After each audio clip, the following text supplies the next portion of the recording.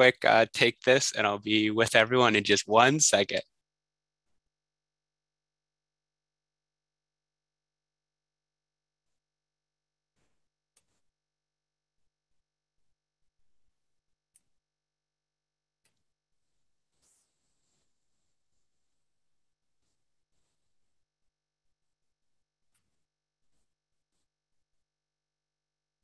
All right, that was our Representative Mike Riggle, and he should be joining us shortly.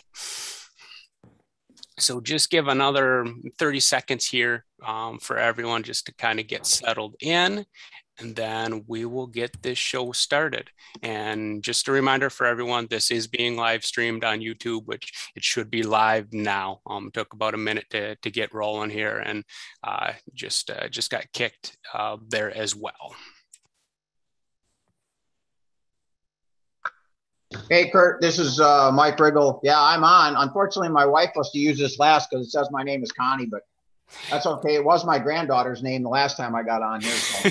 There you go. Yeah, and we'll talk about naming and all that stuff. And if anything, one of our moderators can always rename you. But thank you, They Mike. will have to because I have no clue how to do that. So. It's a bear. Okay. Mute. Mute.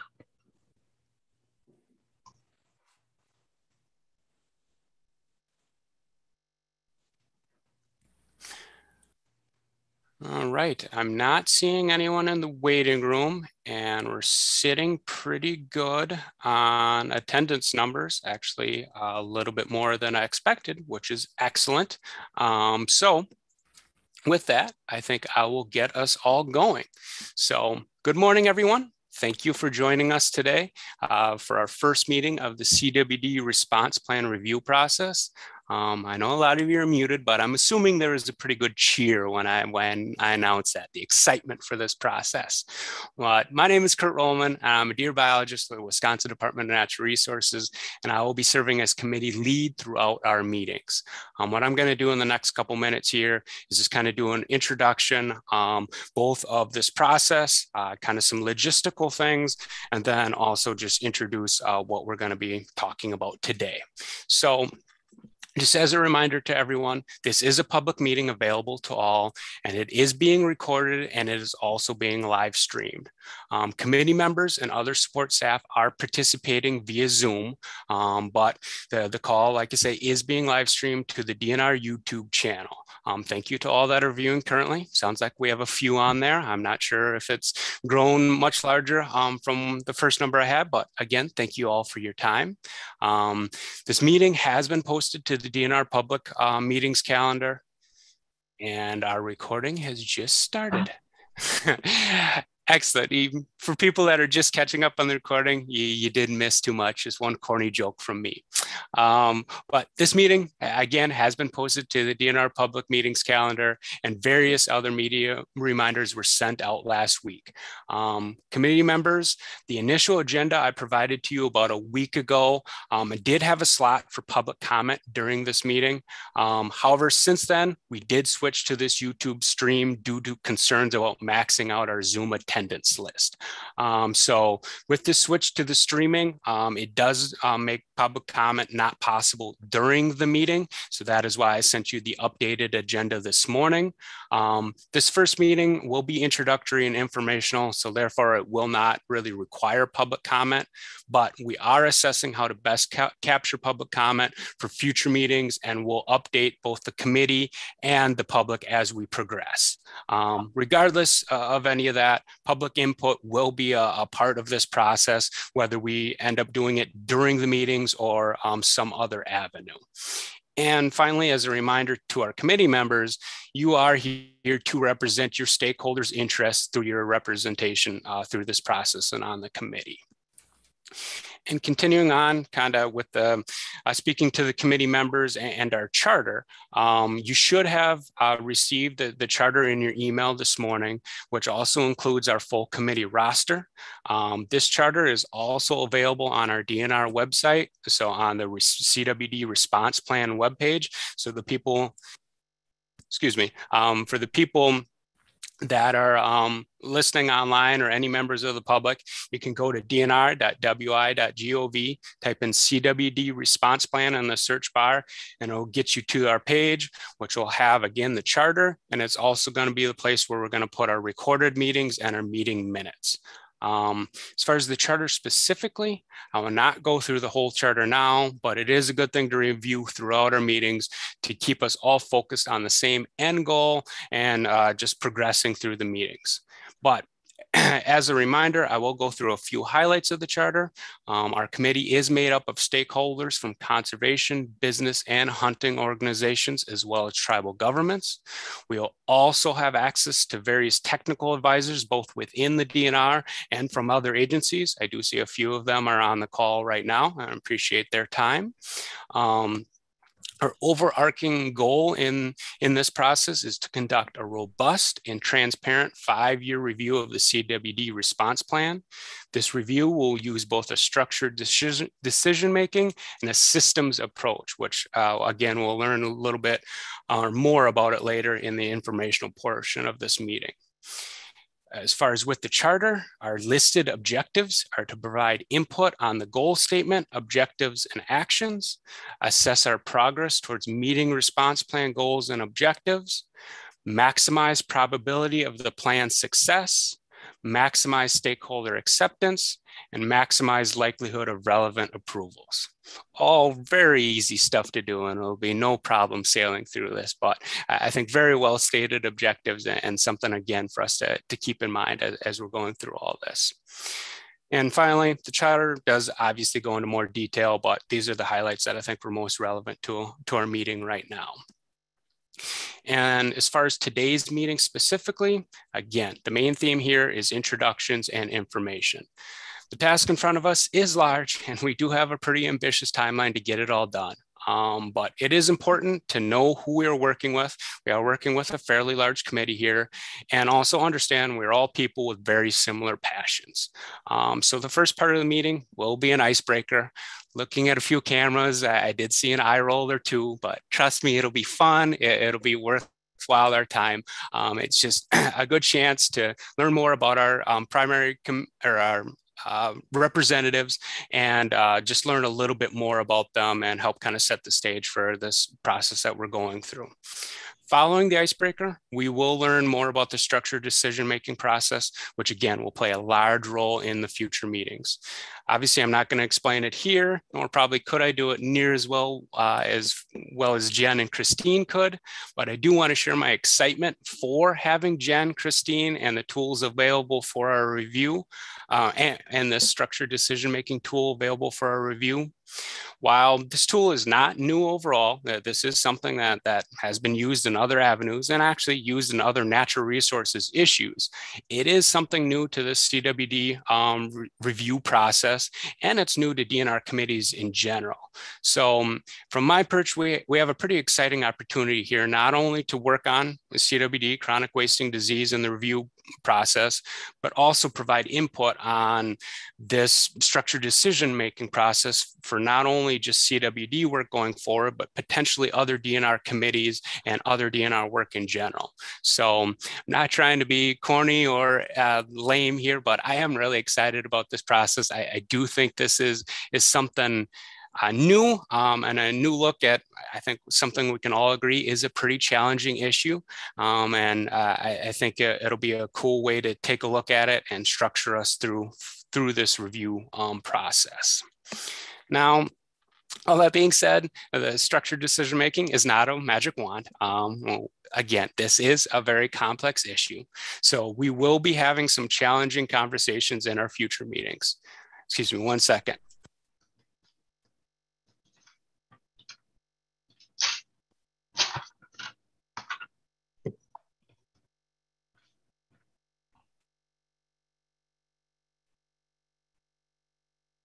We lost your volume, Kurt.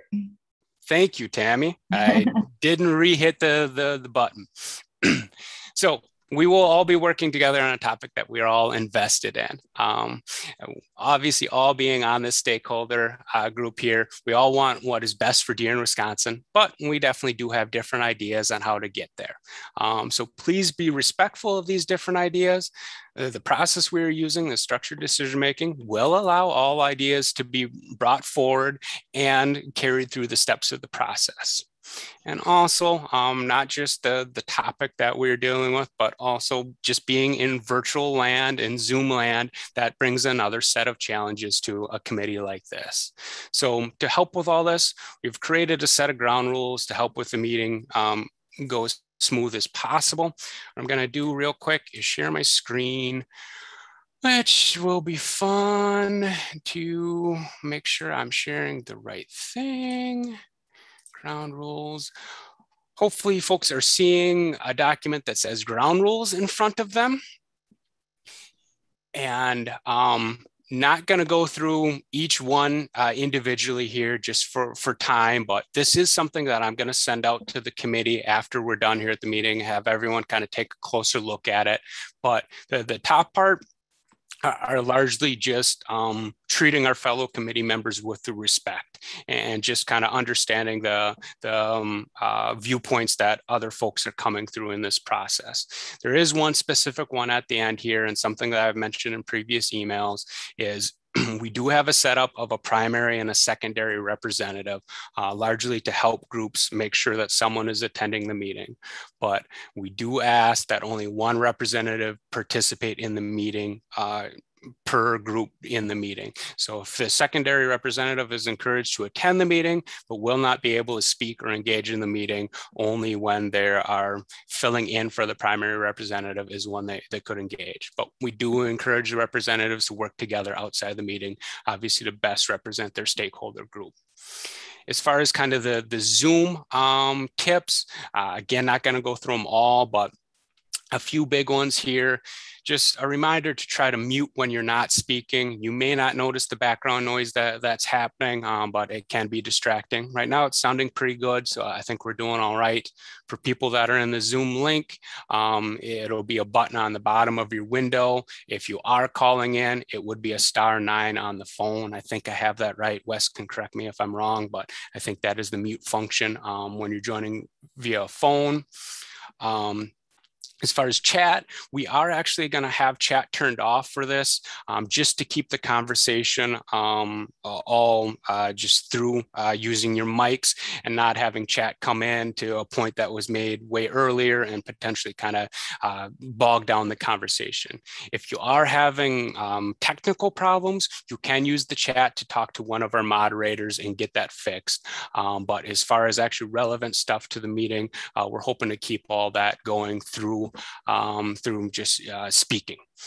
And then the last couple ones are just some standard ones. We're all going to be taking breaks on at our home, try to return on those on time, and I'm going to try our best to keep us on time, which I already see we're a little over on the agenda already, but built in some slop time, so I think we should be good. So with that, I'll stop sharing my screen. Again, this is something that I'm going to share with the committee after, but just something that I think is just going to really keep us focused and help us be as productive and efficient as possible. And with that, I will at this point turn it over to Tammy to speak with an acknowledgement for some of our tribal partners. Thank you, Kurt. So while this meeting is virtual, we're all participating on ancestral tribal lands. And I'm in the Madison area, which occupies ancestral Ho-Chunk land, a place their nation has called Dejo since time immemorial. In an 1832 treaty, the Ho-Chunk were forced to cede this territory. Decades of ethnic cleansing followed when both the federal and state government repeatedly but unsuccessfully sought to forcibly remove the Ho-Chunk from Wisconsin. This history of colonization informs our shared future of collaboration and innovation. Today, we respect the inherent sovereignty of the Ho-Chunk Nation, along with the 11 other First Nations of Wisconsin. Thank you very much, Tammy. And thank you for that. And thank you all for being a part of this. And again, I really do look forward to the process, working with you all. We know how busy everyone's lives are, especially in the fall for a lot of us with the shared outdoor interests. So appreciate your willingness to participate and represent your stakeholders.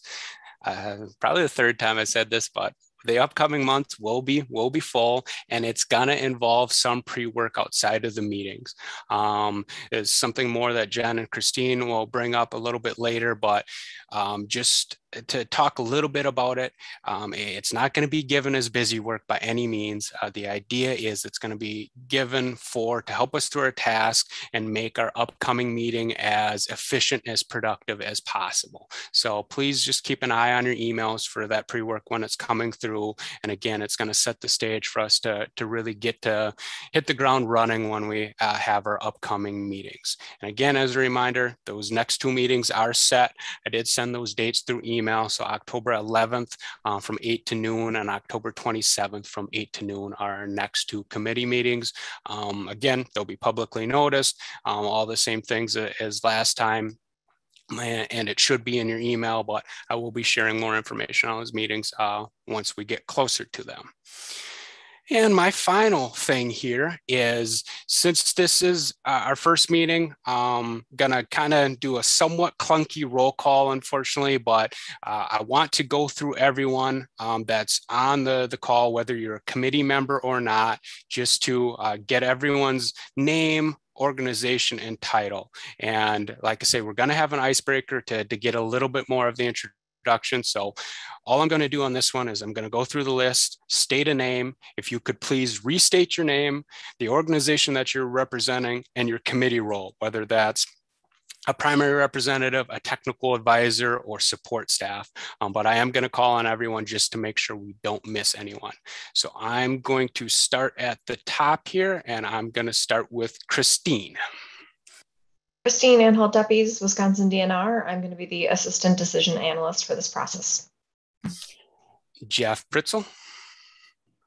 Hi, I'm Jeff Pritzel. I'm the Wisconsin Deer Program Specialist, and I am on the primary team representing the state agency. Jen. Hi, Jen Pricetak, DNR research scientist, and I'm serving as the lead decision analyst on this committee. Sarah. Is that for me, Sarah Wyrick? Yes. Okay.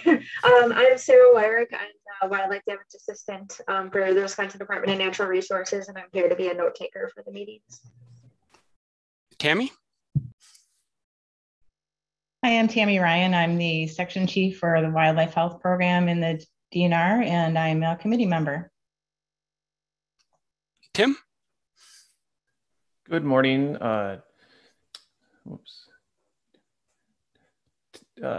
Tim Marion, Wisconsin DNR. Sorry about that. And I'll be taking notes along with Sarah for a meeting today.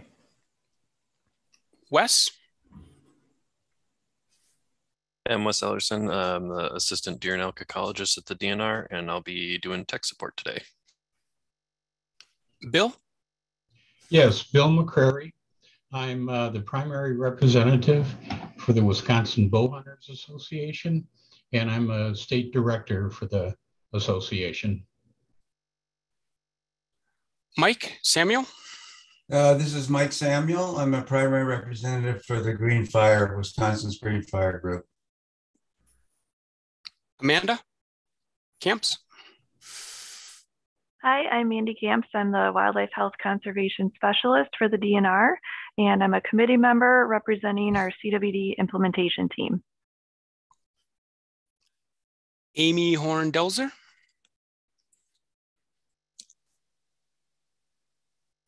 Delzer. I'm farm raised deer and CWD program manager at DATCAP, here for technical support. All right, some names are jumping around on me here, but I think I'm still going all right. So we'll go with Andy E. Morning, everyone. Andy Edwards. I'm the wildlife biologist for the Red Cliff Band in the northern part of the state. He's serving as the primary representative for the band on the committee. Ben Beardmore. Hi, I'm Ben Beardmore. I'm a social scientist with the Wisconsin DNR, and I'm here as a technical advisor. Chase? Hi, my name is Chase Murado. I'm the Treaty Natural Resources Division Administrator for the Red Cliff Band of Lake Superior Chippewa, and I'll be serving as the secondary rep for Red Cliff. Dan Kroll? Hi, I'm Waste Management Specialist for the Wisconsin DNR, and I will be serving as a technical advisor. Dan Tyrold? Hi, I'm Dan Tyrold. I'm the environmental engineer for the Lac-Courte Band of Lake Superior, Chippewa, and I'll be the primary representative. Dan Storm? I am Dan Storm. I'm the deer research scientist for the department, and I'm on the review committee.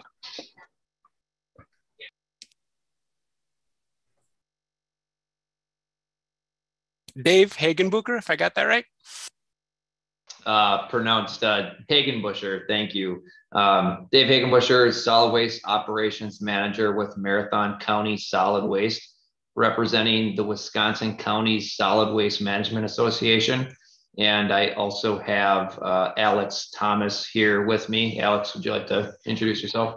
Yeah, Alex Thomas, organic specialist at the Marathon County Solid Waste, and member of WIC-SWAMA as well as SWANA Baptist Chapter.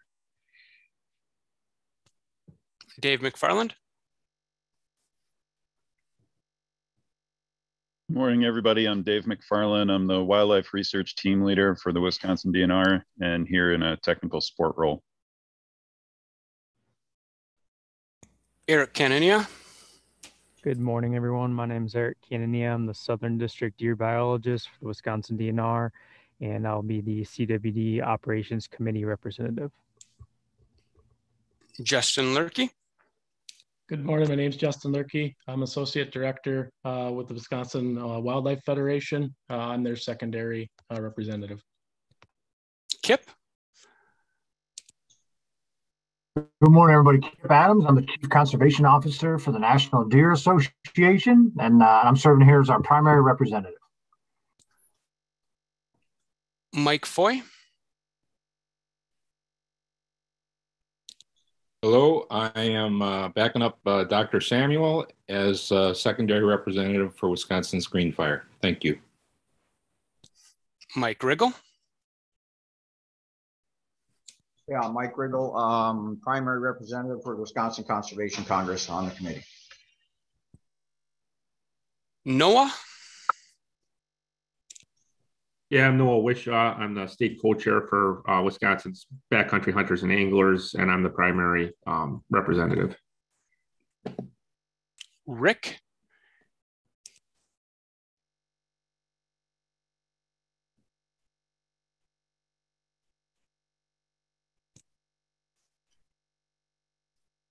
Rick, I see you unmuted, but we're not hearing you.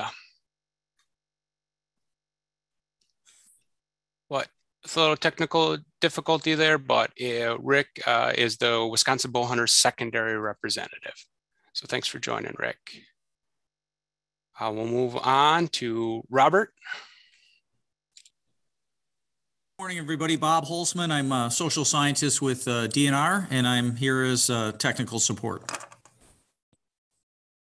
Ryan.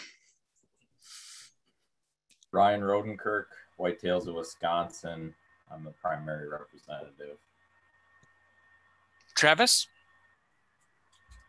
Good morning, everybody. Travis Bartnick, wildlife biologist with the Great Lakes Indian Fish and Wildlife Commission, and I'm the primary for Gliffwick. And then we have one member on the phone. So it's an 830 number. If you're having trouble unmuting, it would be *9.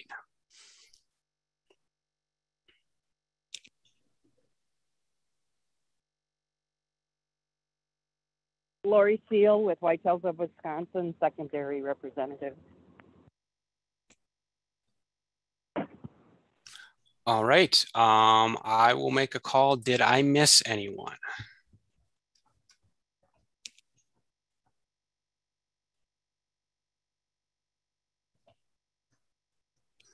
Sounding all right. And if I missed them, they probably can't yell at me anyway. So I apologize for that if it was, but it looked pretty good on the list. So now with that, obviously a little bit over the agenda, apologize. We'll realize next time that the roll call is going to take a little bit of time to go through 32 people. But I'm going to hand it over to Christine to keep with the introduction theme, but it'll be a little more fun this time. All right, thanks so much, Kurt. Hopefully everyone can see my screen here. As Kurt mentioned, we wanted to set aside a time for a quick icebreaker for especially the primary committee members to get to know one another, since we'll be working together over the next couple of months. And we've asked you to submit in advance one photo, creative photo that you can use to tell us a bit about yourself. And so we're going to try to keep this going in rapid fire. We're going to go through these slides, and when you see your picture come up, we ask that you unmute. Again, just remind us of your name, organization, and then tell us a bit about why you chose the picture that you did. I will have a timer on the screen for 1 minute for each person, so you'll see that sort of countdown in an effort to keep us moving on time here. Any questions for me? Otherwise, we'll jump right into it.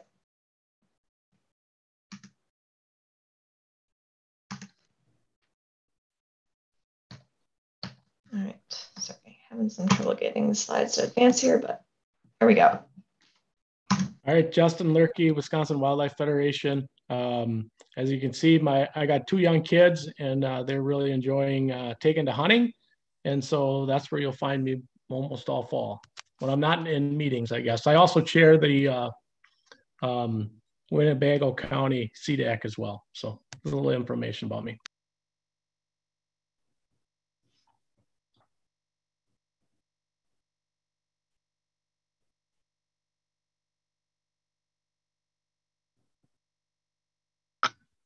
Yeah, Mike Riggle. Chose this picture because my phone melted down. It was one of the few pictures I had available. So that was a real highlight last year, killing my first bobcat. Normally I would have a picture of an English and a Llewellyn setter sitting up there and grouse hunting.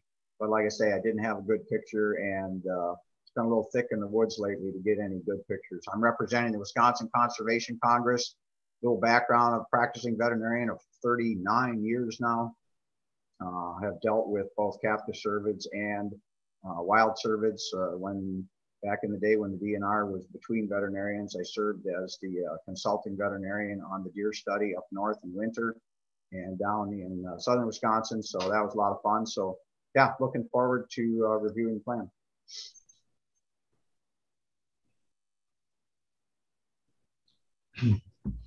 My name is Bill McCrary, and that's obviously a picture of me when I was out in the field, out bow hunting. I've been bow hunting since the age 12.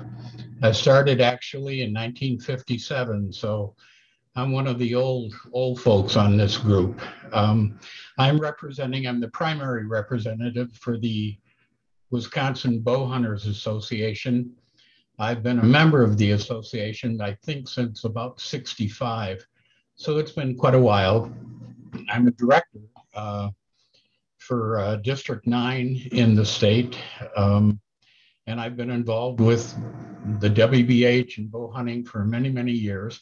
I was the WBH representative for the first series of meetings that we had about 5 years ago. And I dare say it certainly was an educational experience. And I hope I can bring some of that to this set of meetings that we're having now. So thank you. And I'll look forward to working with all of you.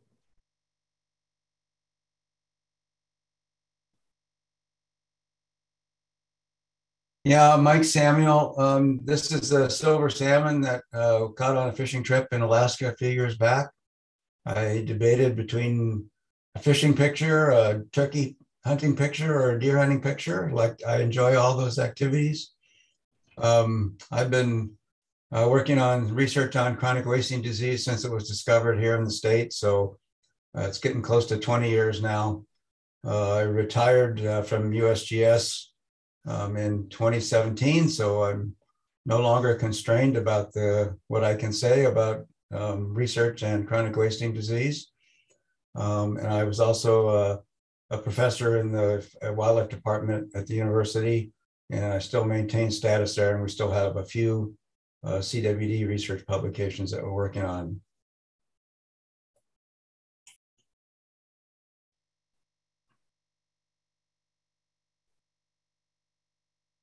Kip Adams, Chief Conservation Officer for the National Deer Association. Chose this picture because I've been very fortunate, been a wildlife biologist for nearly 30 years now, but I am first and foremost a deer hunter. This is actually my young son, Bo. Our archery season in Pennsylvania opens tomorrow, so we haven't got to start yet, but I got a nice invite from a friend in Maryland whose season opens earlier, so we got to jump on my buddies here. I share this just because I enjoy teaching people about deer. I enjoy teaching people how to enhance habitat, and certainly encourage them at all times, to take new people hunting, kids and adults alike. So I have been with the NDA, or its predecessor, the QDMA, for 19 years now, and was New Hampshire Fish and Game's Deer and Bear Project leader prior to that. So worked a lot in Wisconsin with the agency and hunters over the years, and looking forward to being part of this committee. So thank you.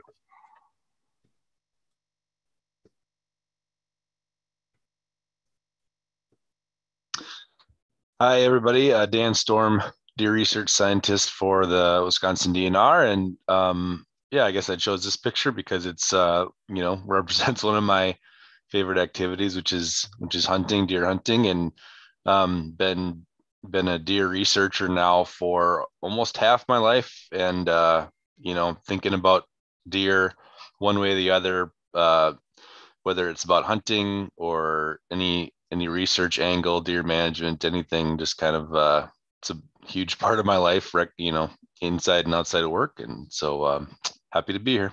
Thanks.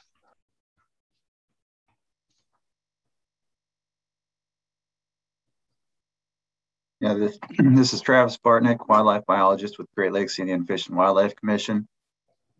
I chose this picture mainly because if I'm not out hunting, I like to get out and explore a lot of the streams in northern Wisconsin. And I started in this position at Glyphwig just after the last review process for the response plan wrapped up. So I'm just looking forward to working with everybody here.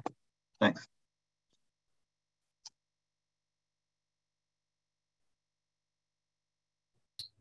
Yeah, good morning. Andy Edwards. I'm again wildlife biologist for the Red Cliff Band. I've been working for tribes and living in northern Wisconsin for a long time, since 1987, and working for the folks in natural resources issues since 1992. Chose this picture as an alternative to a pile of homemade deer venison jerky, which I also love, but I think this picture kind of represents that at this stage in my career in life, and kids are growing and gone, I find myself spending more time just kind of sitting back and reflecting, as well as getting out and hunting and fishing. And also thought that it kind of represents that you can look at things from a different perspective and still appreciate that different perspective as well.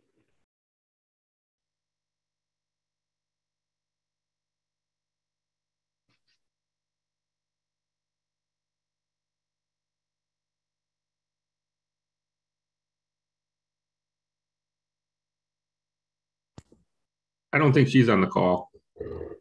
Yeah, this is Elizabeth Baker, and she is the primary representative for the Sporting Heritage Council, and she provided the picture, but I had some technical issues. They're not available for the call. Thanks, Kurt.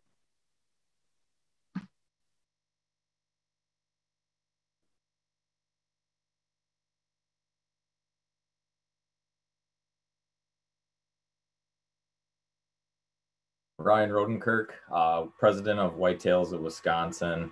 I've been in the farm deer industry now for over 10 years. I've been the president of the association for the last 3. I'm also a board member for the American Cervid Alliance, which is an international group. Picture I supplied today is of my son Jordy and my wife Carly, getting him into hunting and getting him addicted to deer. It was one of the first words he said.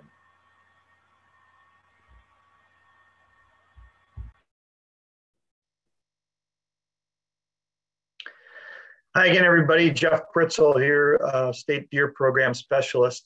Throughout my career and my life for that matter, I've always tried to promote a strong connection between health and wellness and an outdoor lifestyle.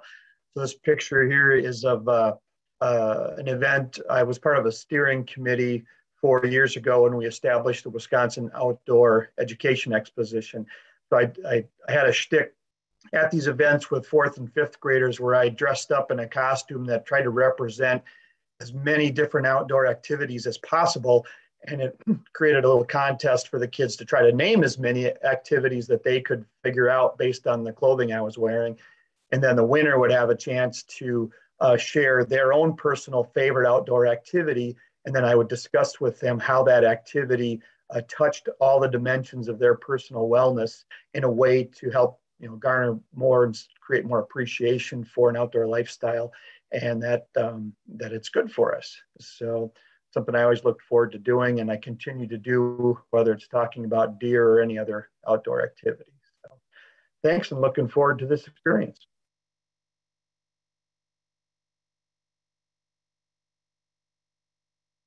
Hi, this is Mandy Camps. I'm Wildlife Health Conservation Specialist for the DNR.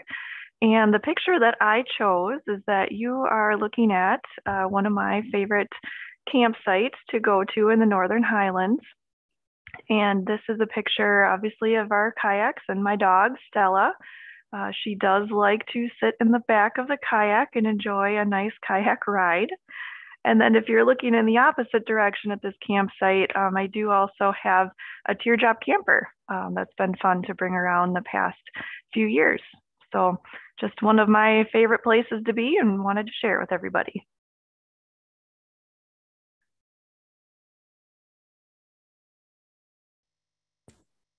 Hello, everyone. So this is Kurt Rollman, so committee leader and Northern and Northeast District deer biologist.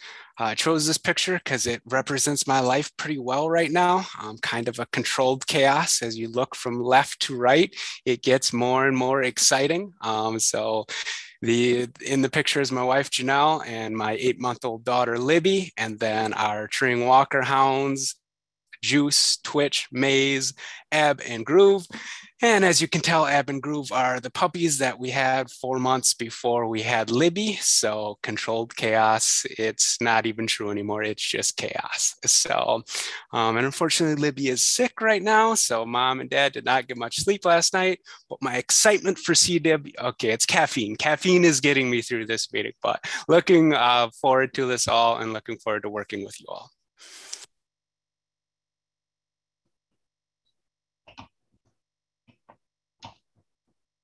I have to say this is my favorite icebreaker ever.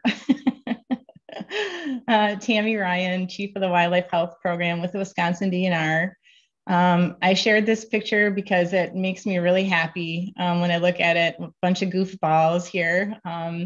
This picture was taken by Rocky Mountain Elk Foundation, and it was the following the release of the second year of the elk into Jackson County that we translocated up from Kentucky.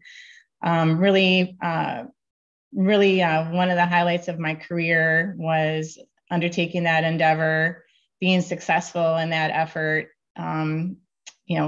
transporting and caring for and releasing wild elk is a challenging endeavor, and very proud of the teamwork, which is why I'm sharing this. I feel I really value teamwork, and that's really the core of this picture. And I really look forward to working with this committee on our CWD response plan review.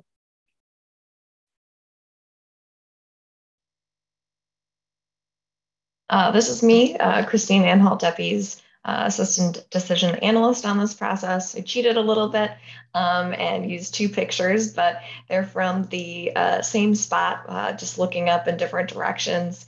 I guess like other folks, I chose one of my pictures of my favorite spot to be, which would be in front of the fireplace after a long day outside on our land in Marinette County, sitting with a cup of coffee next to my golden retriever, just looking forward, like everyone else said, to working with you all in this process, and excited to see what comes of it.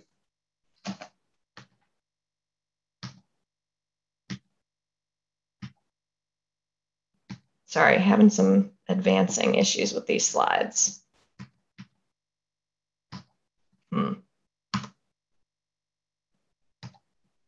Sorry, may have to exit here 1 second.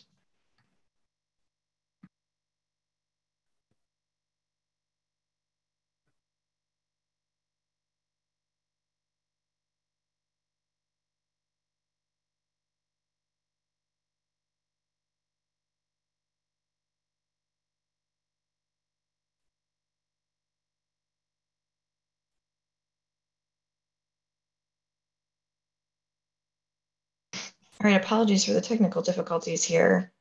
Let's see if we can get it to work again.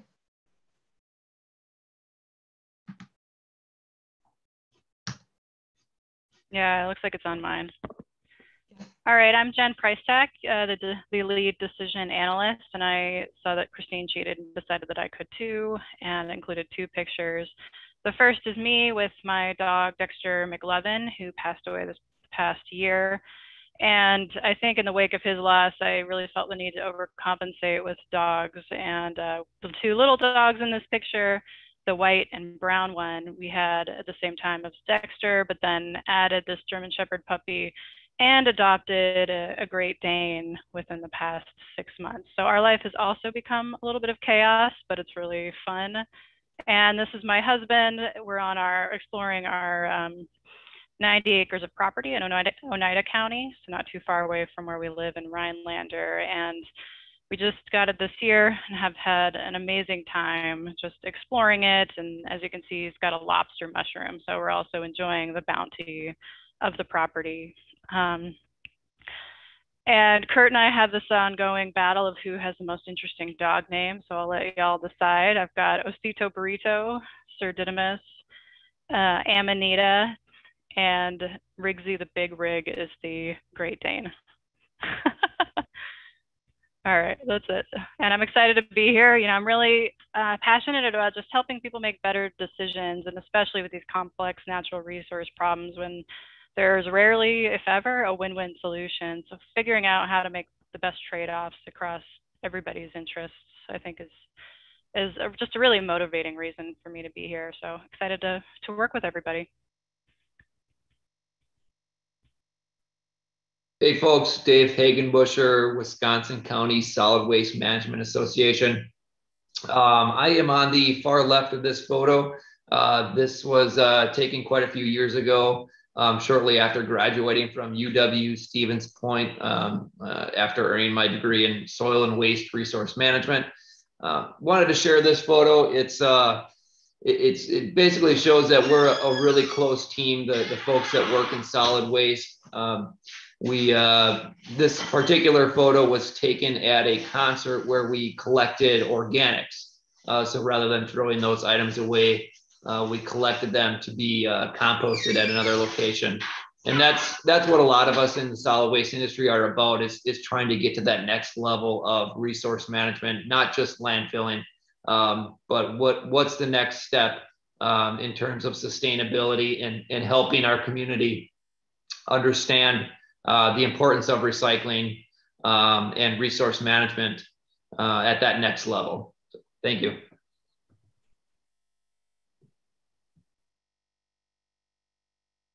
Hi everyone, this is Dan Tyrolt. I'm representing the Coudray Reservation, and this was a picture taken on opening day of grouse hunting this year, which is probably my favorite passion. About the only time I'm not in the woods grouse hunting is if it's raining. So usually after work, I got a nice little trail behind my house, and this is a picture of me just before I'm going out. And opening day this year was a hot one. And so I didn't see any grouse on my way through the trail, but when I got back close to my house, I was obviously sweating, took my coat off and was carrying it. And then that's usually when the grouse show up. So 4 grouse showed up in the crabapple tree near my house. But needless to say, since I had my jacket in my hand, it was hard to get any shots off. But it was still a nice day to get out. I have two black labs that go with me all the time also. So I'm just hoping for a good season this year. And once the temperatures turn a little cooler, then I also like to get out and do some deer hunting too. Thank you.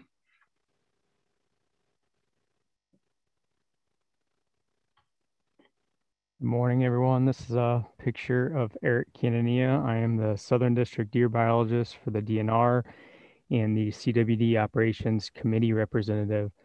I chose this photo because it's actually one of the only photos I have of myself on my work phone, but also exemplifies my passions pretty well when I'm not in the office working with deer. I'm usually out in the woods pursuing deer across the state and country and mostly on public land. So happy to be a part of this committee.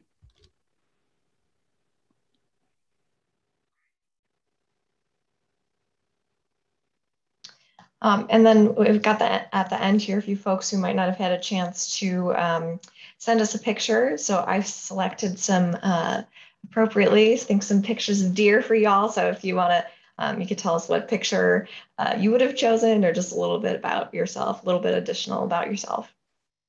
Yeah, I'm Noah Wishaw with Backcountry Hunters and Anglers. I apologize for not getting a picture, and I was swamped last week and didn't see the email until after it was due.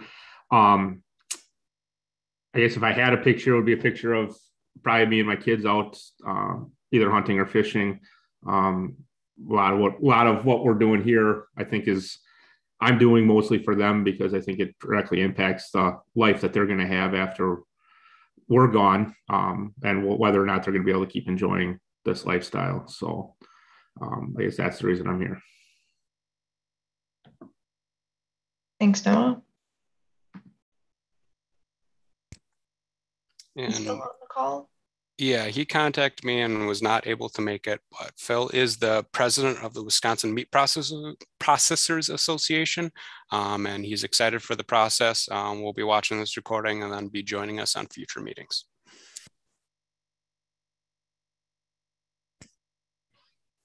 And Shad was the same way. So he emailed me this morning. He will be watching the recording. We'll be attending future meetings. He is the primary representative for the Oneida Nation. And again, he's excited for the process as well. Contacted him this morning. Apologizes not able to be here in person, but we'll be ready to go for meeting number 2. Thanks so much, Kurt. And thanks everyone for taking time to share with us a little bit more about yourself, your background, your interests, your passions. And with that, I will turn it over to Tammy.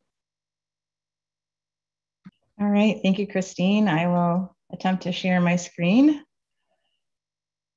Let's see here.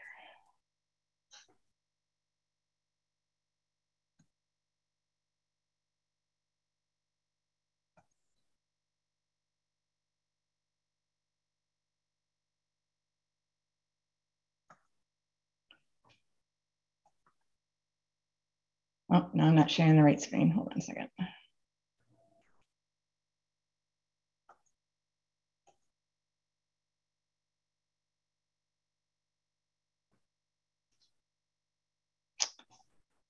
Are you seeing my presentation, or are you seeing what's it look like, Kurt? Sorry, double muted. We are seeing your PowerPoint, but not the actual shared slide. So we're seeing the PowerPoint, but not without the slideshow started. All right, how do I see?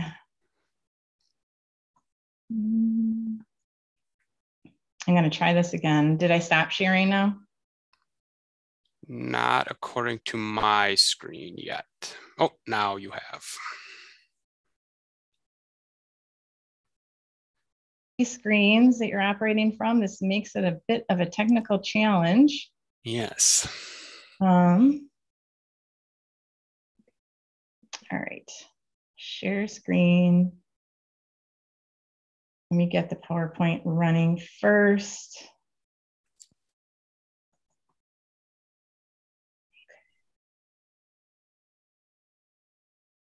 No.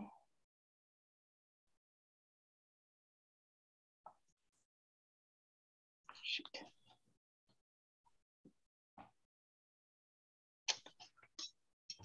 Oh my goodness.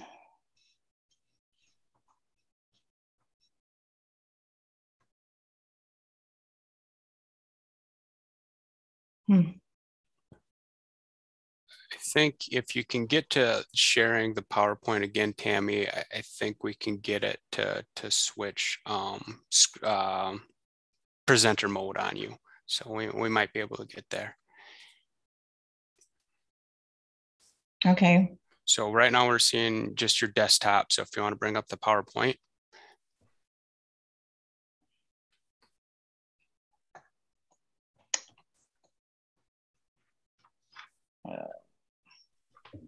I knew this was going to happen. I tried to practice before.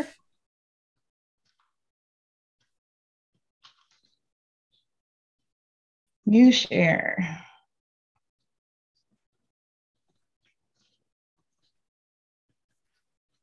There we go. Did Looking that work? good. Yep.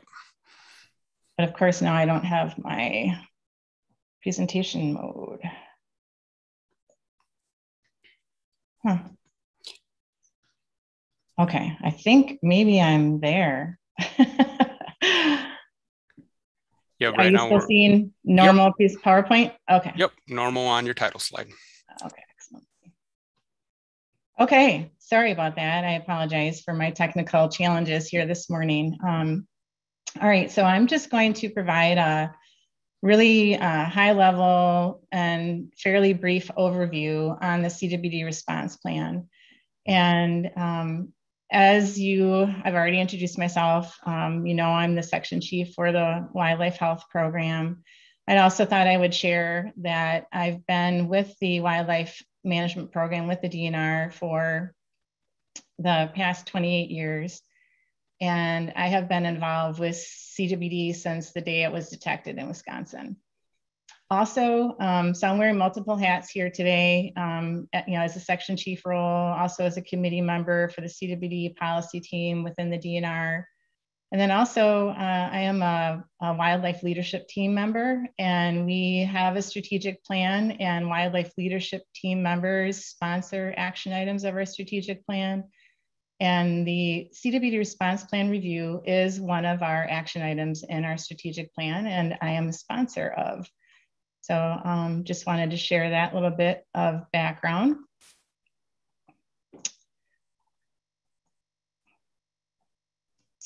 So the department values stakeholder processes, and we've utilized them in multiple aspects of the CWD response plan. So we had a stakeholder process that informed the CWD response plan itself. And then we used a stakeholder process for the first 5-year review of the plan. And then obviously we're using a stakeholder process again for the second 5-year review. And I want to thank you all for participating in that process. So I'm not going to get into too much detail on the CWD response plan itself. Everyone was asked to review this in advance of today, but just to review, the CWD response plan has a 15-year timeline. So from 2010 to 2025. So we're getting near, I guess, the final stretch here. And it has the primary goal to minimize the area of Wisconsin where CWD occurs and the number of infected deer in the state. The this CWD response plan goal is then supported by 6 key objectives, which are listed here. And then each objective has associated action items. And you'll see that I have numerical references with each of these objectives that are denoted in the parentheses here. And those are actually the associated action items that each of these objectives have within the strategic plan. So some have, you know, as few as 1, whereas, you know, another objective has as many as 10. So in combination, the objectives and action items have anticipated results, and those are identified within the CWD response plan. And I just selected one example per objective to create this list that's denoted here on this slide, just to exemplify this aspect of the plan. You can see things like, the anticipated outcome of having a statewide ban on baiting and feeding, or having access to private land for deer removal and increased access to private land. So one key action item of the CWD response plan is that reviews be conducted every 5 years. And the first five-year review occurred in 2016 and was finalized in 2017. And a subsequent CWD response plan implementation plan has guided our agency efforts since 2017 to present. 2021 is the 5th and final year of the first review, and we are embarking upon our second review concurrently, rather than waiting until after the 2021 deer season to help inform our response for the remaining years of the timeline. The first 5-year review did not result in any modifications to the response plan goal or objectives. It did result in 62 recommended action items, and which resulted in the development of 115 implementation steps that have and are informing our agency's actions in responding to CWD through 2021. And this is just a dashboard that we do every year. This is a cumulative reflection of our efforts of progress in implementing those 115 implementation steps. This second 5-year review is a clean slate. We have an aggressive timeline taking us through the end of the calendar year for this committee's efforts. Your input will be taken into consideration by department leadership in development of recommendations and final decisions that will inform our agency response through 2025, which is the remaining 3 years in our CWD response plan timeline. So like Kurt, this is where I get really excited as well. As he mentioned, for this review, we're seeking to conduct a robust and transparent review by using the science of structured decision-making. And we are fortunate to have the expertise in our department's Office of Applied Science, and specifically Jen and Christine, and they will walk us through that next. But also, we are in partnership with the National Wildlife Health Center and Ventana Systems Incorporated to also apply a systems approach. And the systems approach is a decision-making tool for adaptive management challenges. And certainly chronic wasting disease is an adaptive management challenge. Any state with CWD would agree to that statement. It is a new approach. It's gonna offer a more robust scientific stakeholder engagement process. And the focus on CWD is in a systems aspect and the systems in which CWD is contained, such as Wisconsin's forest landscape. And also, this is a groundbreaking approach to CWD management challenges. And the National Wildlife Health Center is hopeful that the experiences here in Wisconsin will help inform similar decision-making, and this can be like a template or a tool that other states can follow. So it's pretty exciting. And this diagram depicts how these two scientific approaches are being integrated into our CWD response plan review process. And this is like the circle of structured decision-making. The light blue categories are where the structured decision-making, and you can see where the stakeholder input and stakeholder feedback kind of loops into that process. The darker blue in the structured decision-making circuit is where the National Wildlife Health Center and the systems approach will integrate into this review process. So I'm not going to say anything more than that. It's a little bit of just a segue into the introduction that Jen is going to offer next. So that essentially completes my introductory overview. Thank you.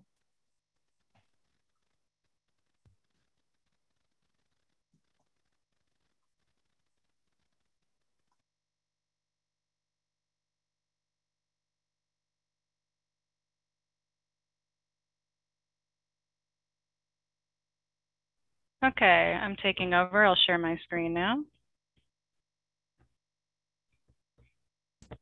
Coming through just fine. Okay, great.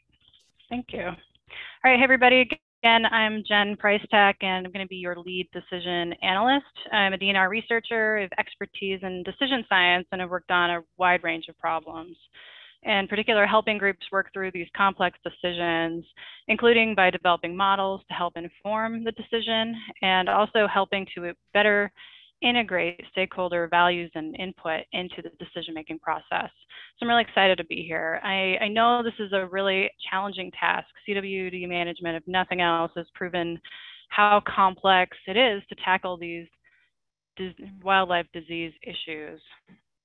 And I'm here to work with y'all. I want to listen and I want to integrate your input concerning CWD response in a structured and effective way so that you can see how your input is being integrated directly into the response plan review. And I'm here with us as well as Christine Analt-Deppes. She's another DNR researcher who's going to be helping us as the assistant decision analyst. She's been training in decision analysis and has expertise in stakeholder engagement.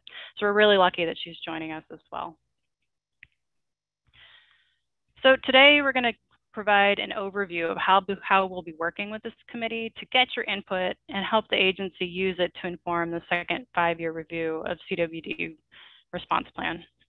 First, we'll go through the steps of the decision-making process, share some examples of similar efforts, what they look like, and how structured decision-making has helped them tackle some complex problems. Then we'll walk through what this process will look like for the committee, and I'll provide some details on what we aim to get out of each meeting. And then last, we'll discuss the pre-work that we'll be asking all committee members to complete and prep for our next meeting.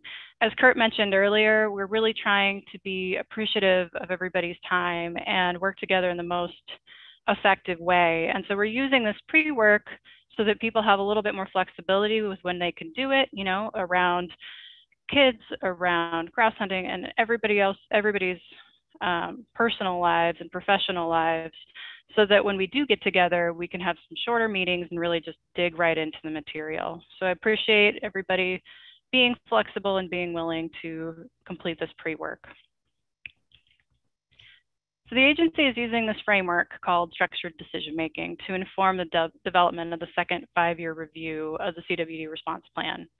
We'll be tackling whether the agency is meeting its objectives given the current approach and whether there are other actions that could be taken to respond to CWD that better balance both agency and other stakeholder interests. So we're here to listen to your input and make sure that it's integrated explicitly into that review. Okay, so what is SDM, our structured decision making? And this SDM and decision science more broadly draws on many different scientific fields, including economics, psychology, and computer science. It provides a framework to transparently deconstruct, analyze, and synthesize a problem, and in a way that makes efficient use of science while explicitly accounting for stakeholder interests. It's a common approach.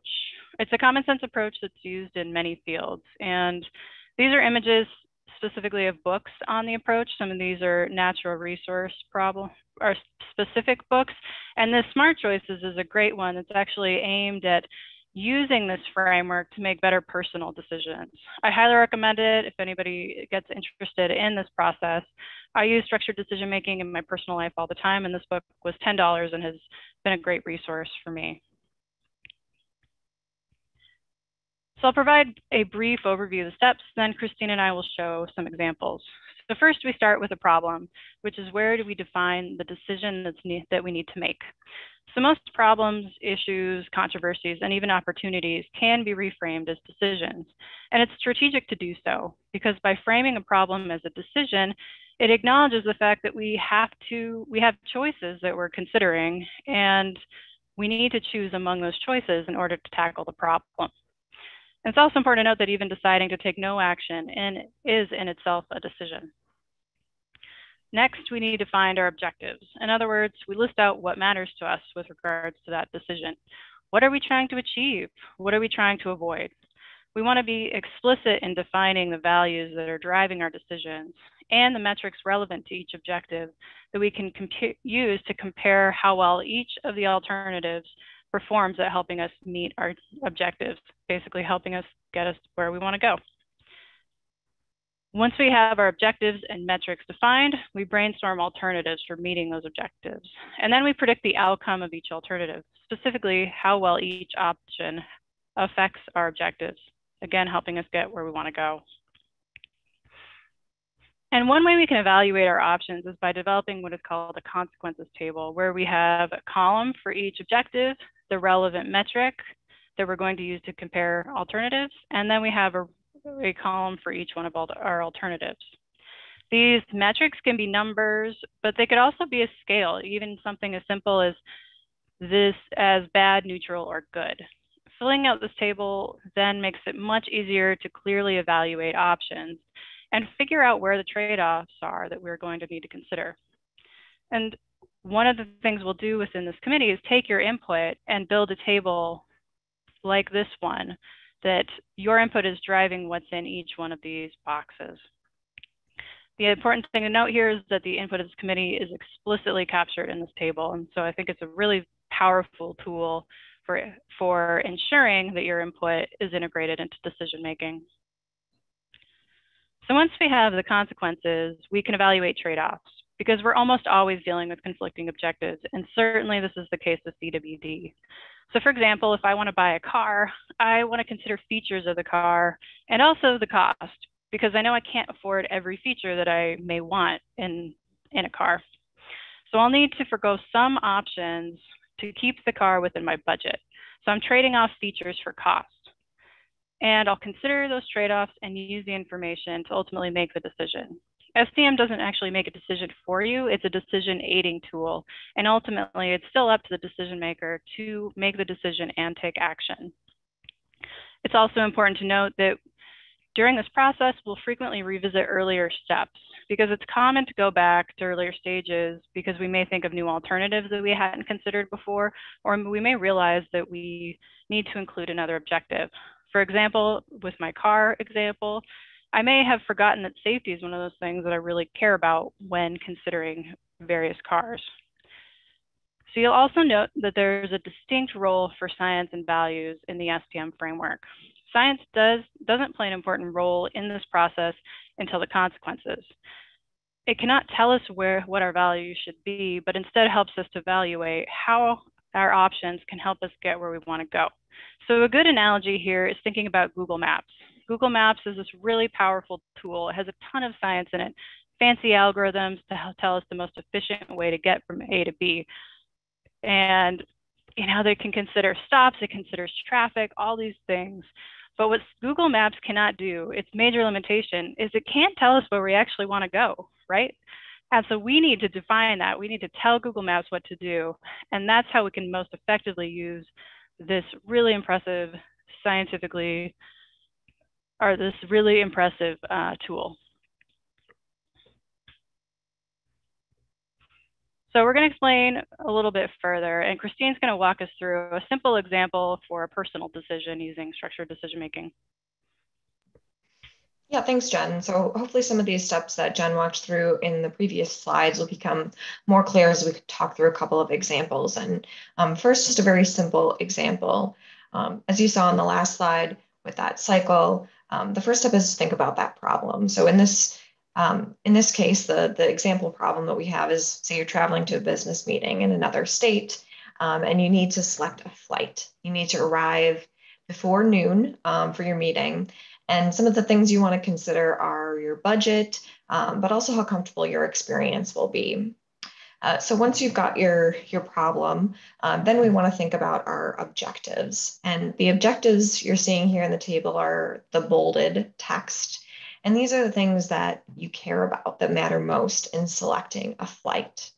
And for each of these objectives, you can also see in the column next to it, there's a metric to determine how to measure these objectives. So for example, one of the things is you really want to minimize the expense of this travel. And so how you're going to measure that is in the cost of the flight. Another example here is you would prefer to minimize the flight time. You don't want to waste a whole bunch of time traveling. So the way that you're measuring that is the duration of the flight and so on. And across the top, you're seeing the alternatives. So two different Southwest flights and a Delta flight. So those are the options for, when you looked it up, those are the options that popped up for how you can reach your destination. You want to go to the next slide, Jen. And then here's where the research comes in, right? So we know what our objectives are, what our values are, how we're going to measure those. And then we actually have to fill this in to figure out what the costs would be for these various flights, what the duration would be, what time you'd arrive. And then in this case, we also care about service. So we have a service rating for each of those flights as well. The next slide highlights some of the trade-offs and how through this process, you can really clearly see that there's trade-offs in the selection of different flight options. So for the first flight, for example, it has the shortest duration and you'll get there before noon, but it is the most expensive.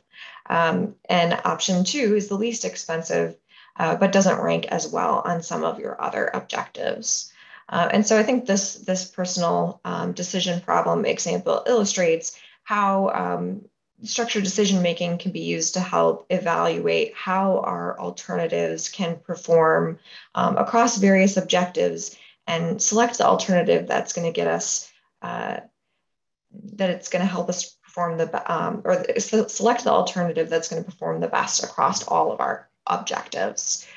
The next example that we have is more focused on natural resources. And you'll see that as decisions become more and more complex, that there's some real advantages to using a structured decision-making approach. So here, looking at this, you might be able to kind of think through all these things in your head.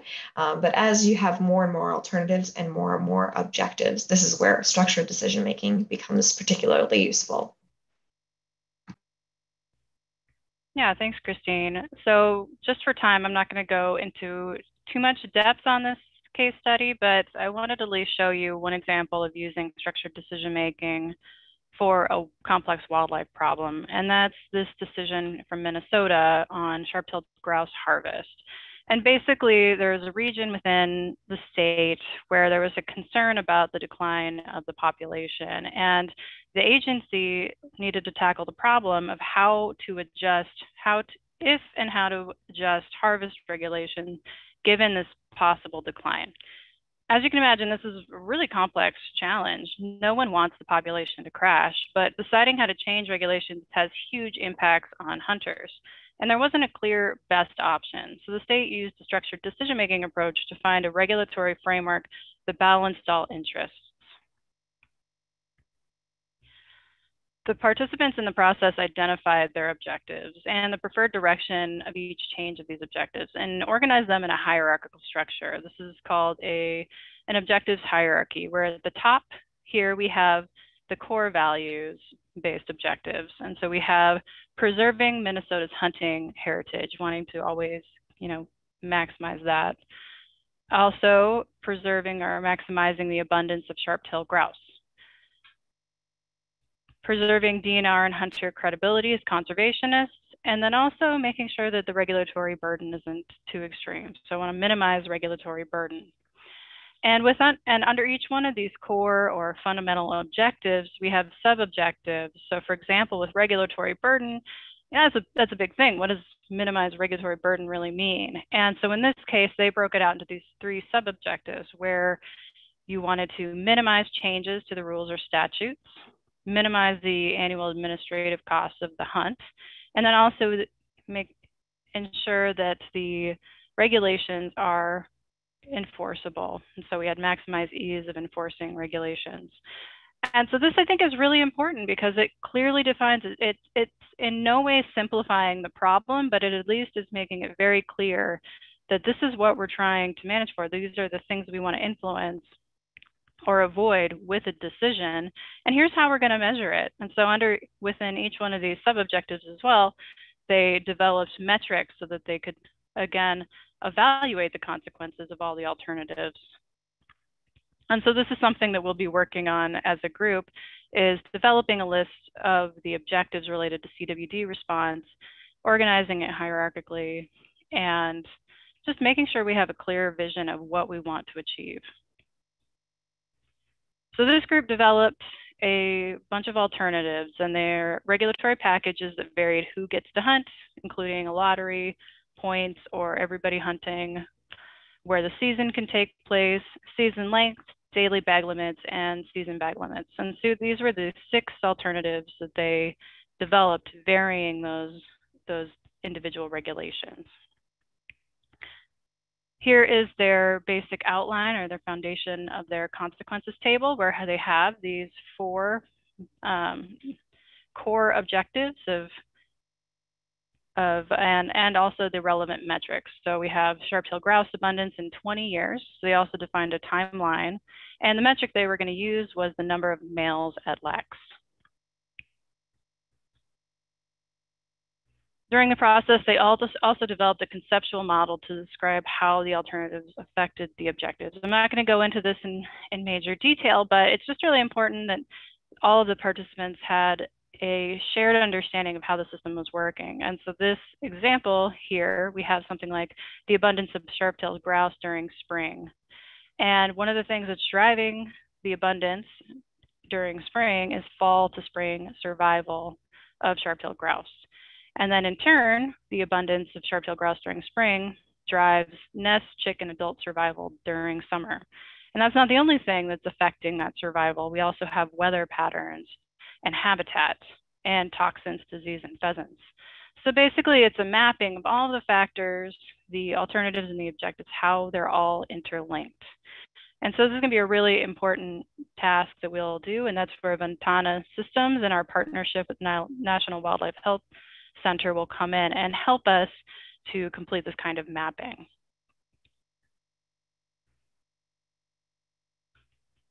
So using a mix of quantitative and qualitative models, the participants were able to fill out their consequences table. And so based on that diagram I just showed you, they did develop some more quantitative models as well and use that to fill out this consequences table. We don't need to look at all the individual responses, but similar to what Christine shows, there's just not a clear winner for among these alternatives. The dark blue indicates where we have the best performance on our objectives, and the yellow is the worst performance.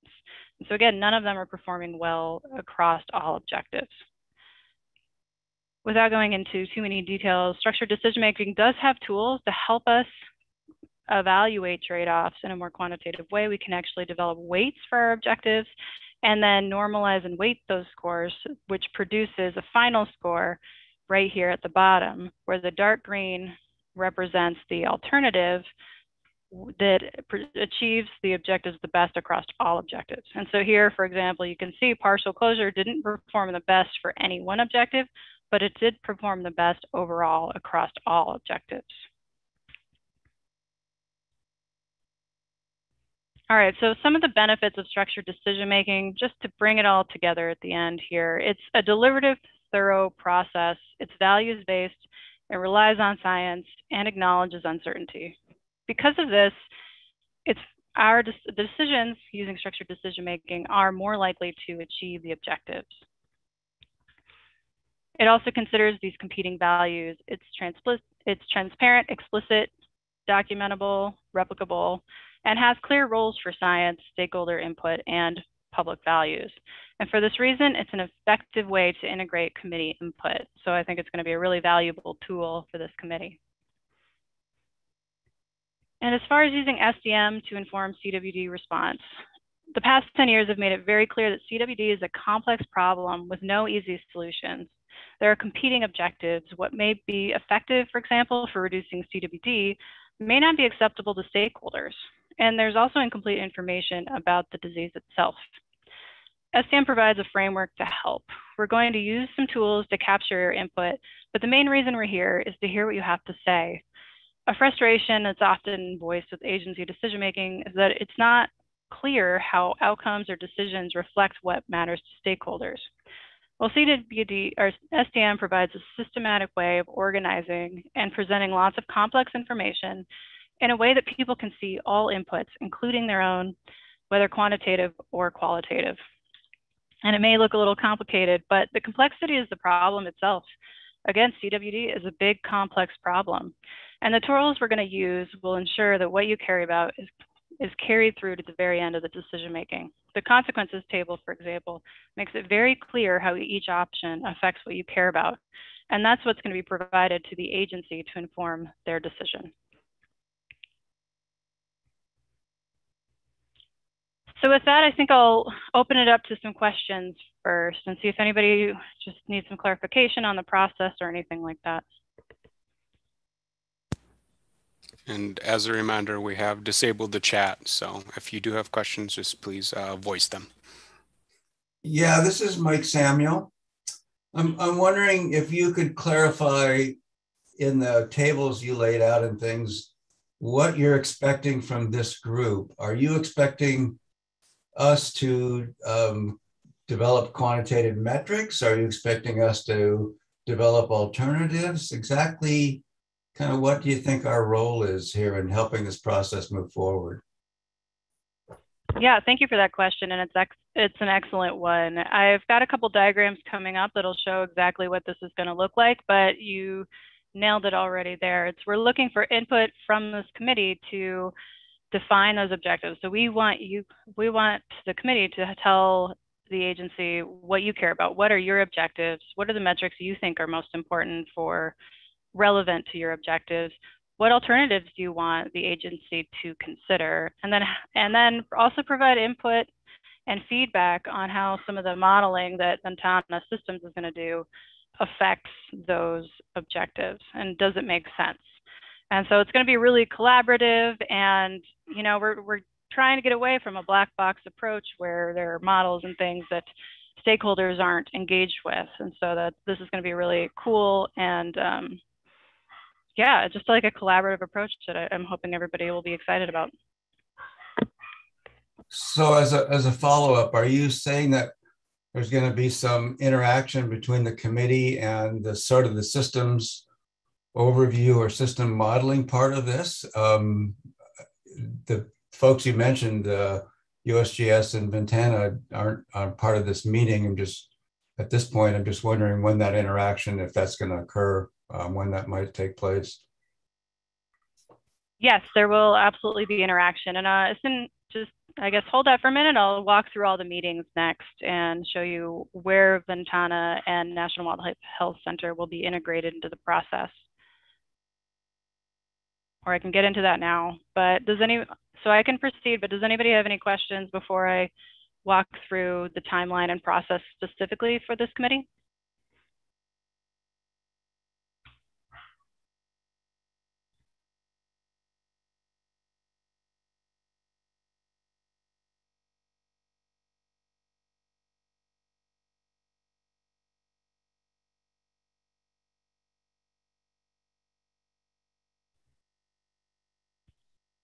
Okay, so if there aren't any specific questions right now, then I'll go forward and we'll have more time for questions after we introduce the full process.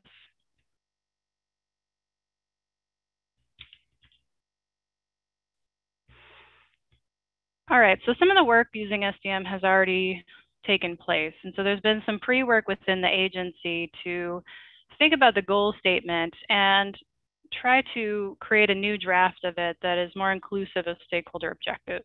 And so I've reframed the goal statement and made it into a decision question here. And so this is our draft decision problem for CWD response plan review. How can the DNR effectively minimize the direct negative ecological, economic, and human health and safety impacts posed by CWD while maintaining the biological, cultural, and economic benefits of deer? So again, we're reframing the goal statement because the agency is looking to make a decision, to take action. And so framing the goal statement as a question makes it clear that we want to evaluate multiple options for how we get there. But this is a draft, and it will be revised based on input of this committee, and also more broadly about how our understanding of the problem evolves throughout the meetings. So the agency is looking for input from this committee to guide the decision process, specifically on the objectives. So what matters to you, and what metrics should the agency use to evaluate alternatives? Also input on the alternatives. Which action should the agency consider for CWD response? The agency is going to take input on all alternatives. However, some may not be possible due to legal constraints, for example. We will also be taking input and feedback on the decision tool that is being developed as part of the systems approach. The state is using in partnership with the National Wildlife Health Center. So the consultants, Ventana Systems, will make sure that what you care about is captured in the tool. And so this is really important. And this is why we're having a couple meetings before we bring them into the process. We will provide them with the metrics that this committee cares about and make sure that that's integrated in the tool that they're developing. They'll join us for meetings 3 through 5. And during the first meeting with the committee, they'll give more background about their approach and will lead us through a mapping exercise to make sure we all have that common understanding of how actions and objectives are related. So similar to that influence diagram I showed you for the sharp-tailed grouse case study. And ultimately, your effort will be captured in an input document with these components, and that document will be provided to the agency to inform the review. And so here's the diagram with each of our meetings. It's a rough breakdown of the timeline and what we aim to achieve in each one. So we're nearing the end of our first intro meeting, and in meeting 2, we'll be talking about objectives. What does the committee care about, and what should be, and how, what does the committee care about, and then setting us up to determine how we should be measuring that. We'll be developing this hierarchical table, or this hierarchical diagram here, where we again have our core objectives and then sub-objectives based on committee input. So this is, I'm here to help facilitate you build this product.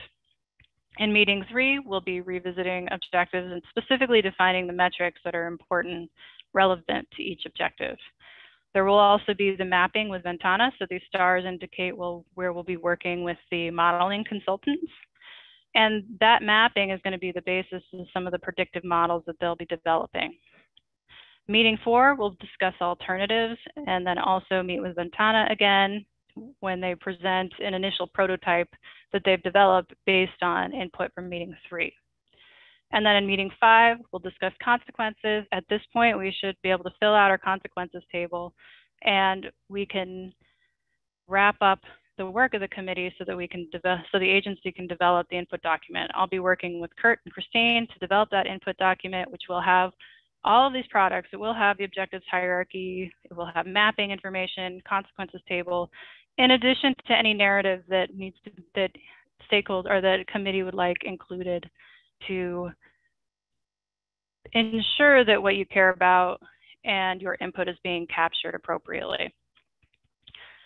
So we have, this is a very front-loaded timeline, and that's because we need a little bit more time in between the later meetings because of the modeling effort that's going to be needed in between those meetings. And so we have one meeting in November to be determined, one in December.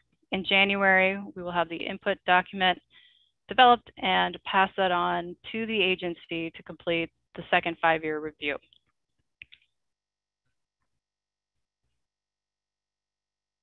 All right, with that, I'll go ahead and, are there any questions about this now? I think hopefully this has addressed some of the questions, but I'm here to take any additional ones. And Kurt and Tammy, feel free to speak up if I've missed something or if you want to add any additional details. Mike Samuel again, sorry to keep being a pest here, but my impression from what you just told us looks like we're sort of developing a whole new plan rather than evaluating the plan that's on the table. Is that, and that's definitely not a complaint. I think that would be an enormous challenge that hopefully many of us would look forward to, but I'm just sort of asking for clarification. Yeah, that's such a good question. Thank you for asking it. What you perceive as the outcome? Yeah, Mike, so thank you for that question. That's an excellent one. And this process is going to simultaneously evaluate status quo, basically. That's one of the alternatives that we'll consider. And it will compare it to other potential alternatives, so other ways that we may respond to CWD. And so we'll simultaneously be able to see how is what we're doing working relative to these objectives. And if it's not working, is there something else that we could do? And so ultimately, the decision on what happens with the plan will depend on the outcome of that evaluation. Does that help?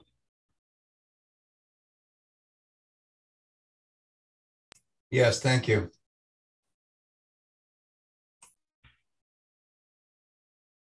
Any other questions?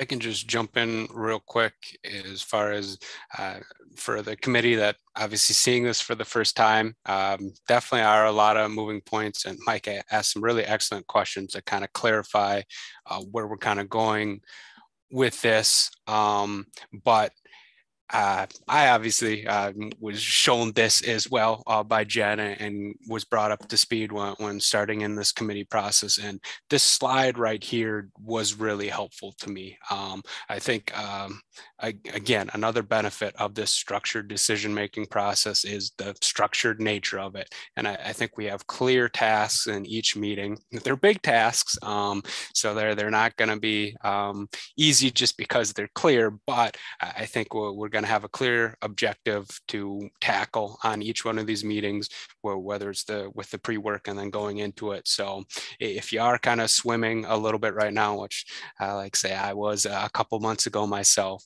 I think just referencing this timeline and focusing on the next step ahead of us is really going to help us through this process.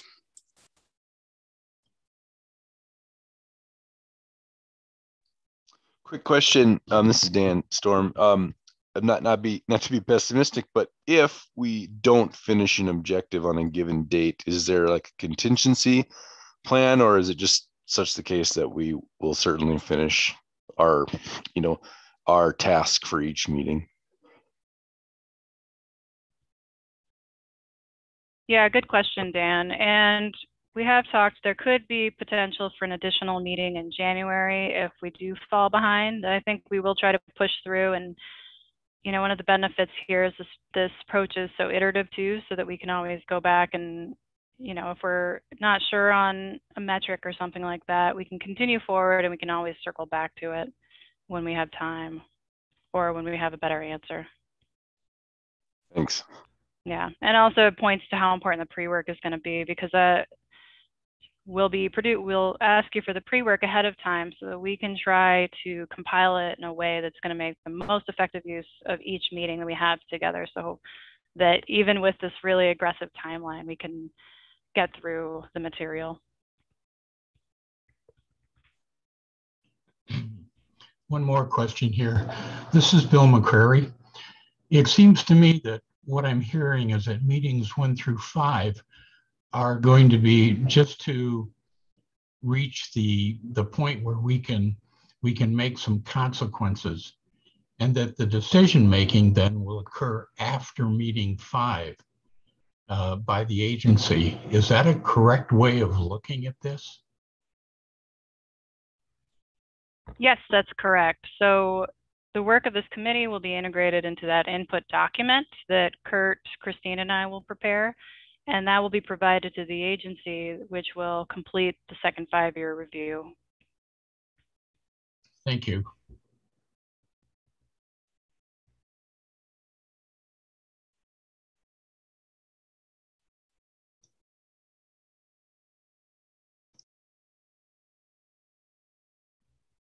Any other questions? Hi, this is Andy Edwards at Red Cliff. Just a quick question. I think one thing that's going to be helpful to all of us will be kind of the report card or update on where we're at for each of the action items. Or that be coming kind of as one overview of all the where we stand on everything, or will that be coming along on separate objectives as we move through them? Yeah, so you mean a report card for like, have we tackled each of the meeting objectives, or am I understanding you correctly? No, I guess what I was referring to, or what I am referring to, is, looking back at the plan that's been being implemented for a number of years now, where do we actually stand in status relative to the objectives that are already in the plan? So, what sort of expansion or contraction of range has there been, and those sorts of things? Yeah, so we can certainly provide you with I guess just a status of CWD in the state, and I think that'd be helpful to provide. And Kurt, Tammy, and I can make sure we get that to the committee. But I think that the agency is really interested in looking at additional objectives that are beyond the two outlined in the original plan. And so we are interested in explicitly considering how the plan is affecting hunter satisfaction or some of these other stakeholder objectives as well.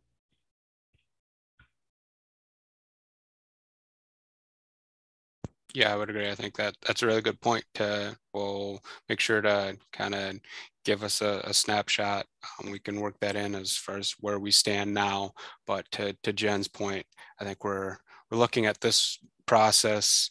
I think we've made it abundantly clear now it's new, and I think we're hoping that this process might get us a little bit different perspective and maybe some different outcomes through this. So it is vastly different than the last review, and it may very well result in inputs that are different than the current plan. So that is a very potential outcome of all this. This is Tammy, and again. Oops, sorry, Tammy. Go ahead. Sorry. One thing too I heard in that question, I think in part is the progress summary, the dashboard slide that I had was a real quick hit on that, but we've been, creating progress reports every year of the implementation of the CWD response plan for the past 5 years, and this year is year 5. So it is a cumulative report. It is available on our CWD web pages. The one thing that I would say there is, as I mentioned, we had 115 implementation steps.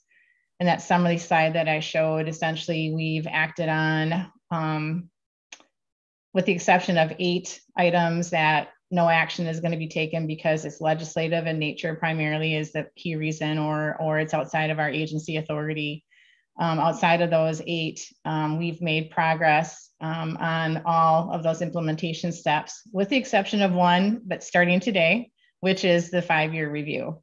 So, our progress report or progress card is, in my opinion, I think it's pretty solid. And when you look at that detailed summary report and you can see all those action items and we summarize what we've done. So I would encourage, everyone to review that if that's kind of where your interests lie. But as I also mentioned, this is a clean slate too, but it's good to know kind of, the past helps inform the future, but we're hoping that we're going to be just looking towards the future. Mike Samuel again. I'm wondering if do we have a starting list of objectives? Is it the plan, the 2010 to 2025 plan, or is it the slide you just showed a little bit earlier about ecological impacts, economic impacts, et cetera?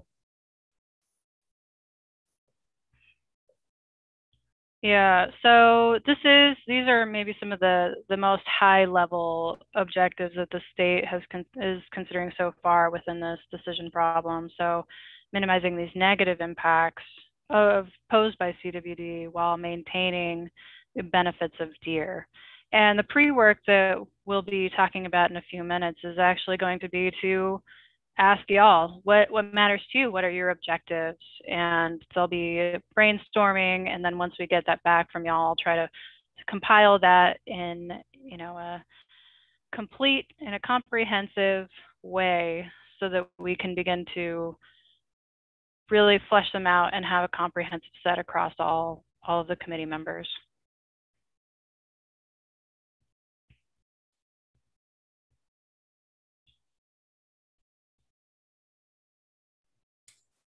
Hi, this is Andy at Red Cliff again. Thanks for the response on the question a little earlier. One thing did just mention is the legislative action required sorts of items, and that's something that's come up recently in the wolf management plan review process. And I understand that the department generally tends to shy away from including things that require legislative change to be a part of an actual plan. But I do feel it's important that in the process, input that committee members might have on things that can only be changed or might be appropriately changed through legislative action, that those are captured and recorded and available to, show DNR administration as well as state government officials that can be an important part of process in accomplishing things. So just want to make that statement. Thanks. Yeah, thanks, Andy. And that brings up a point that I'll make too, that's one of the benefits of the systems approach that we're tackling as well, because with that diagram that Tammy showed earlier, how the two approaches dovetails, is that with the effort, their modeling effort, they'll be looking at not only the things that are within the agency ability to implement now, but also those larger legislative changes. So we can really get a good sense of, hey, if all levers were available, how would that affect CWD and also other stakeholder interests?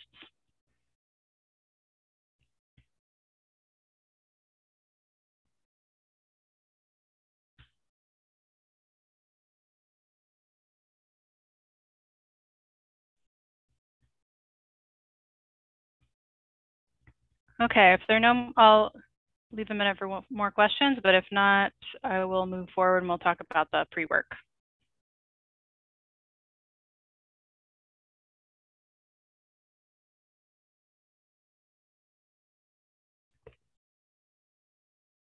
Okay, moving on to the pre-work. This will take me a second, so you still have an option to ask any questions while I pull this up.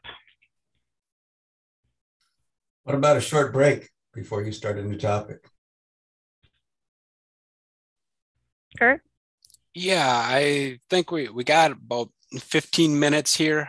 So I'd appreciate it if we could just plow through, but if someone has to take a quick break for a bathroom break or whatever, obviously we can't stop you there. So, but 15 more minutes and we should be free for the day.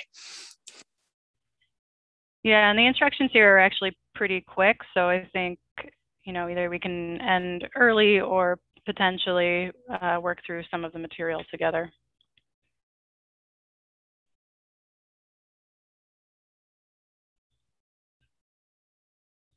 All right, so here's our pre-work. It should be showing up any moment.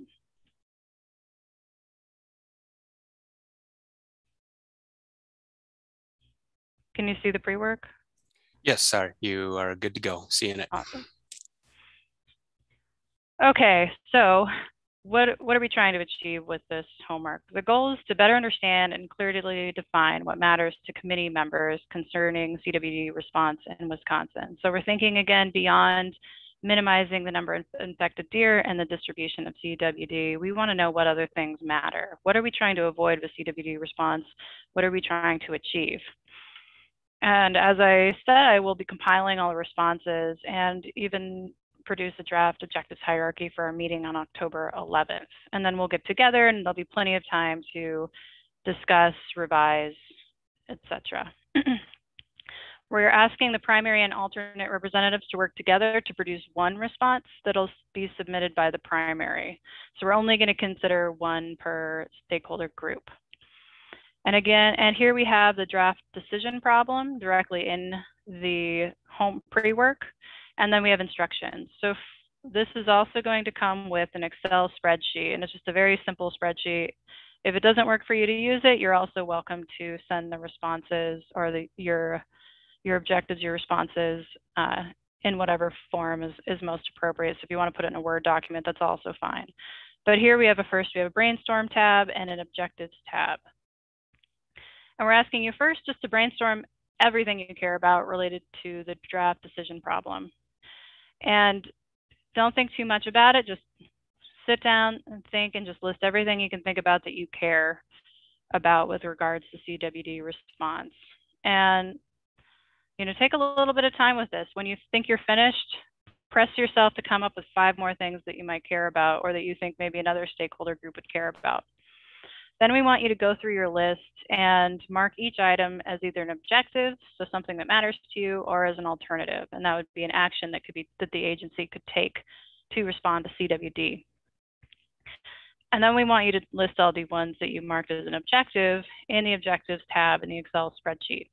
Then in column B, please indicate the direction. Do you want more of that thing? Do you want less of that thing? So if you put a positive, that means you want more hunting opportunity. If it's a negative, maybe you want to minimize risk of CWD to human health. And we also have a column for notes in column C where you can add any additional details that you wish us to read. So we're asking you to keep those objectives very short and sweet, just quick little bullets: minimize risk to human health, maximize hunting opportunity, things like that. And then in those notes, you can provide more narrative or anything if you want to give us some more context of what you care about and why. And I have also provided some questions to help you brainstorm. I'm not going to read through these all right now, but just some ways to think about or delve deeper into the values that are driving this decision for you, or what you really care about. Another tip is to always ask yourself why. Like, why do you care about this thing, until the answer is just because. And when you get there, you know you've found a core objective, something that really reflects your values. And let me come back. And then Christine had a little example to help you think through this as well. So Christine.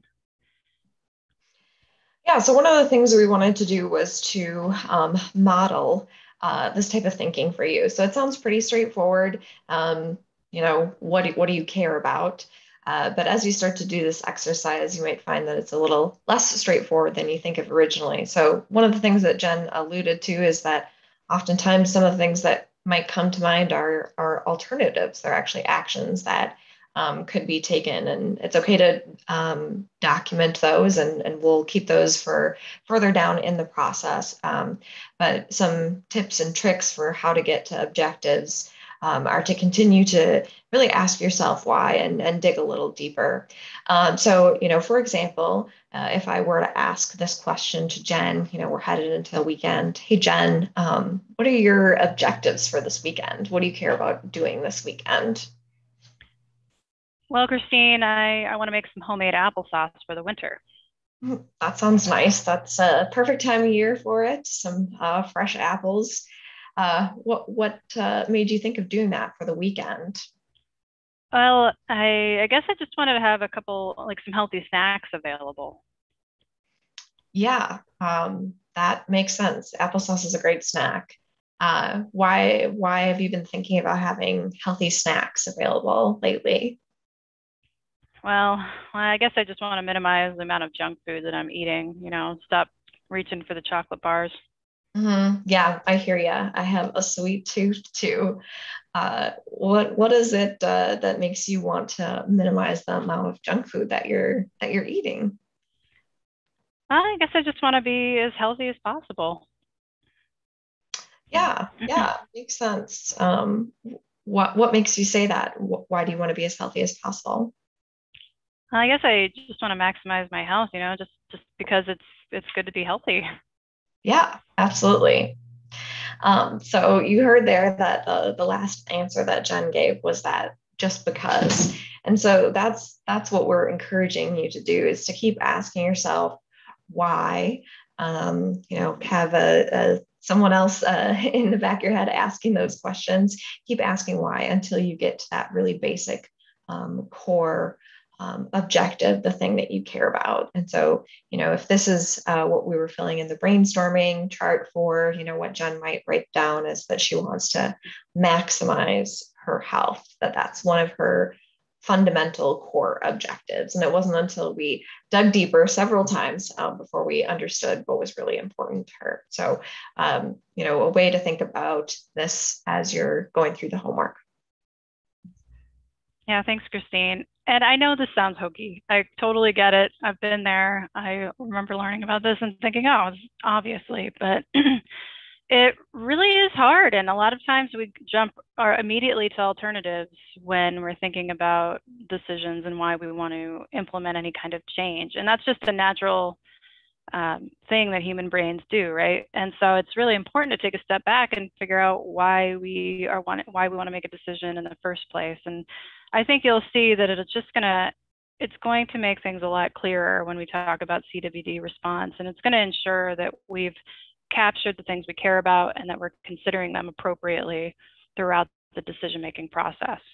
So please spend some time with us. We hugely appreciate it. You know, if you need to take it into a deer stand while you're archery hunting, whatever you need to do, totally understand. But thank you in advance for putting some time into it.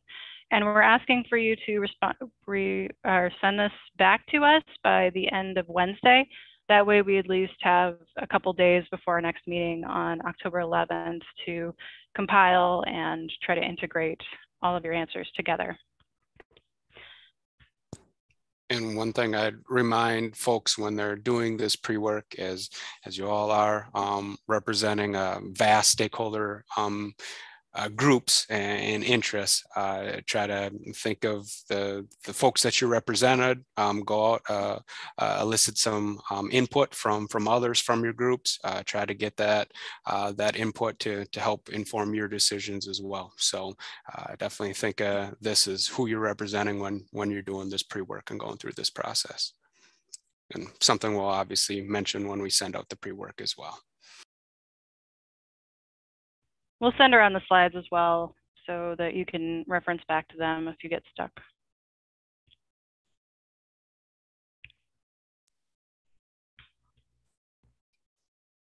And does that bring you to the end? Yeah, that's the end. Are there any other questions for me or for Kurt or Tammy?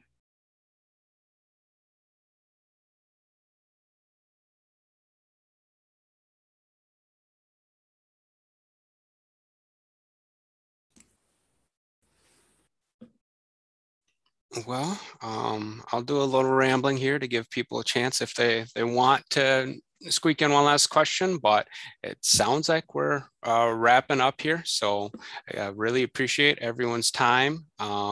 And yes, for future meetings, we definitely will work in a break. We won't go any longer than 2 hours because our future meetings will be longer. They'll be in the 4-hour range, just so we have enough time to go through everything. But appreciate everyone taking the time today. Hopefully got a good overview of the process. We're definitely available for questions if they come up after, or if you rewatch the recording, or questions with the pre-work. But again, we'll be communicating with email shortly to get that stuff out there. And also I'll be sending out agenda and the Zoom information for the October 11th meeting as soon as possible too, but just so it's on your calendars, again, next meeting, October 11th, 8 to noon, and that will be another Zoom meeting. So with that, I'll let the group, if Tammy or Jen have any other closing comments, but I think we have a successful end to meeting number 1.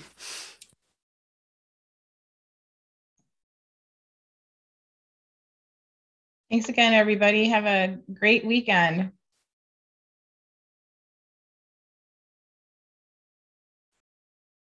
Yeah, thanks again, all. Thank you all. Have a great weekend, and we will keep in touch. Thank you. Thank you.